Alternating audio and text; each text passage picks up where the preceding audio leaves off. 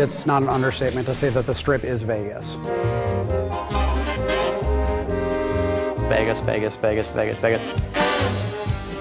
Where do you go to find what's here? It's maybe the only place of its kind in the world.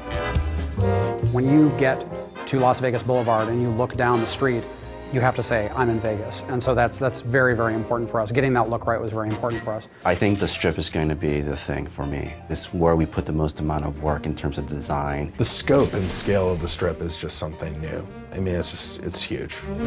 We want to make it big and huge and giant casinos and giant neon signs and tons of people milling about and make it feel like I'm actually on the Strip in real Las Vegas. What we wanted to do was make sure that we captured a lot of the elements of Vegas that people today in the real world are excited about and appreciate, but at the same time make sure it had that 1950s sci-fi sensibility about it. You know, that idea of recreating the spirit of classic Vegas, because that's also more of a Fallout style.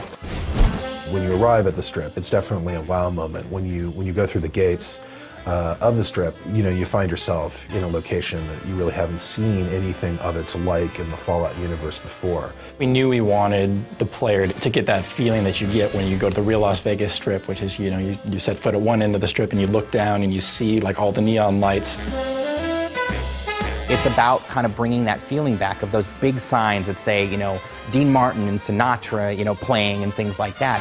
You also see a lot of debauchery on the Strip, of course. You see a lot of, you know, drunken soldiers who are kind of stumbling around from casino to casino. Walking around in drunken stupors and puking on the sidewalks and dancing naked in fountains and that sort of thing.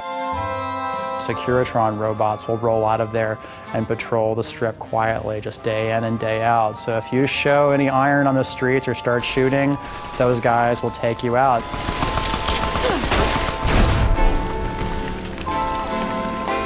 I think players can probably spend as much time as they want on the Strip. We have a whole series of casino games. You can gamble on the Strip. That's the most basic thing, the reason why most of the people are there.